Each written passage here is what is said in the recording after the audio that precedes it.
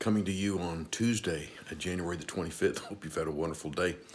The book of Proverbs has a lot to say about the lips, the mouth, the tongue, our speech, and our words.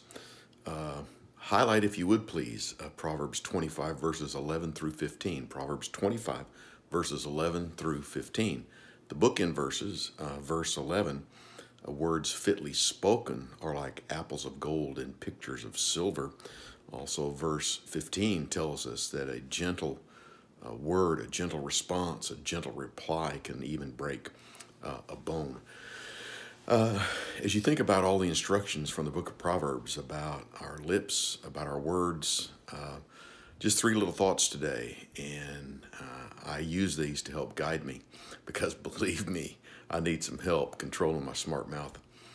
I've often, it is easy for me. In fact, it's been said that I can speak fluent sarcasm, but I came across the understanding.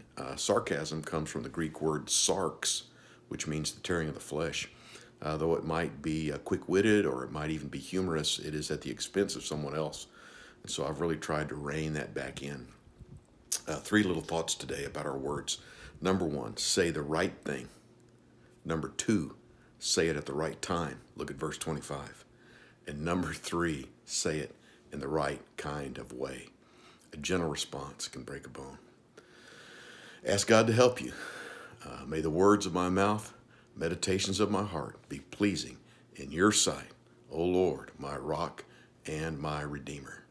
Say the right thing at the right time, in the right way. God bless you. Have a wonderful evening.